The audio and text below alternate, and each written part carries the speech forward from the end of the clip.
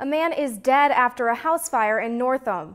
According to the Koochiching County Sheriff's Office, the fire broke out around 4 o'clock Wednesday morning on the 1200 block of First Street. Upon arrival, authorities discovered that 78-year-old Edward Thompson of Northome had died in the blaze. The state fire marshal and the Koochiching County Sheriff's Office are still investigating the cause of the fire. If you've enjoyed this segment of Lakeland News, please consider making a tax-deductible contribution to Lakeland Public Television.